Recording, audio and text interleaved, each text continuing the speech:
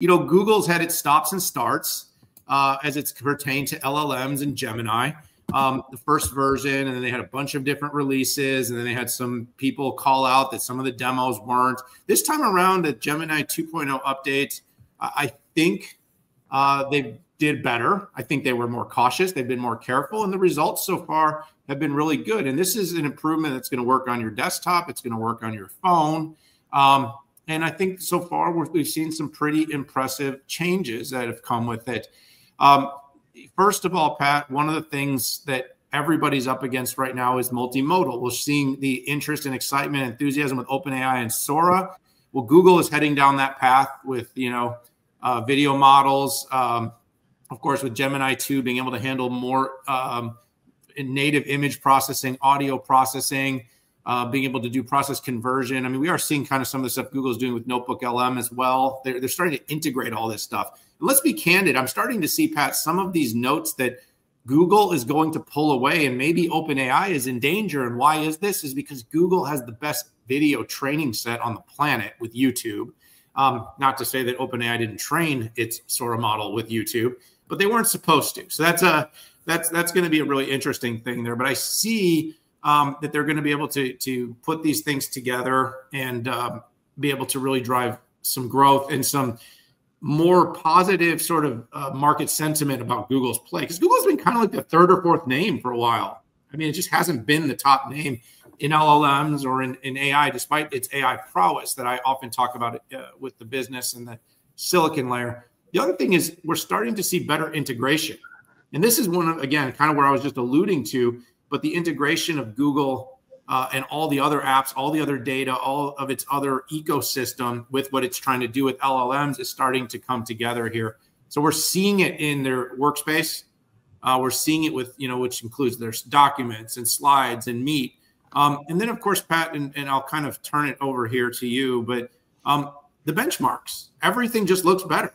So there was a number of generation to generation benchmarks. And from what I can see between 1 and then 1.5 and then 2 is that the performance of the Gemini 2.0 is meaningful and puts it much more at parity with some of the other models from OpenAI and Anthropic. And so a lot of improvement in a short period of time. And I expect Google to continue to rise in this space. Yeah. Google invented generative AI. They had the seminal research paper on it. And somehow they tripped 3 times before they brought something out that was relevant and people didn't make fun of.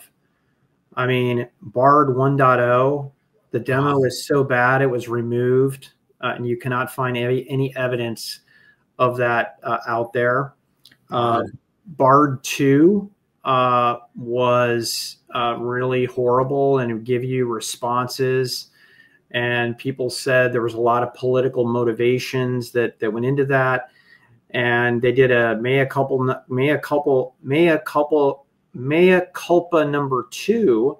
And then they went in and did Google Gemini 1.0 that had,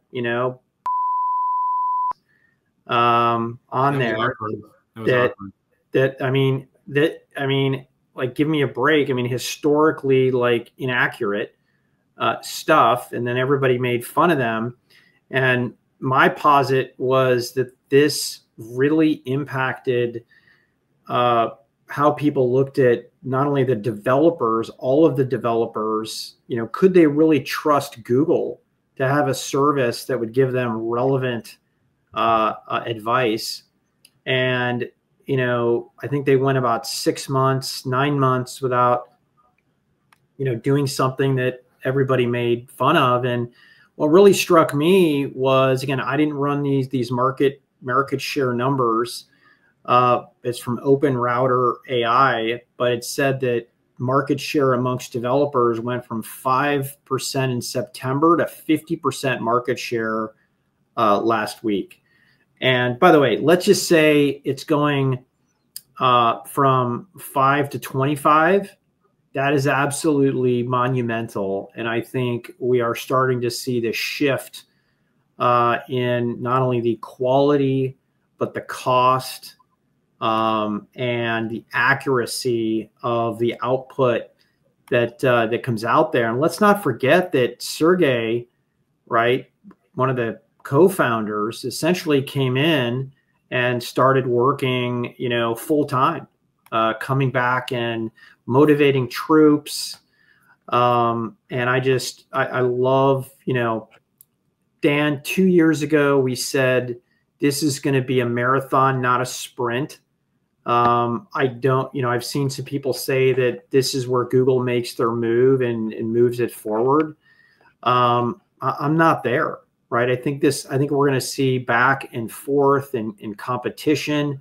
We also can't forget that Microsoft is essentially the leader in all productivity data. It has a very good toehold into enterprise application data. Its Windows servers on-prem hold a tremendous amount of enterprise information. And, I don't see how Google overcomes that at this point. On the consumer side, we'll see. I'm super impressed even doing Google searches and what these little previews kick out. It's actually good. It's super sticky. People are already there. I find myself on simple queries doing a little bit more on Google versus starting with Perplexity. So I'm N equals 1.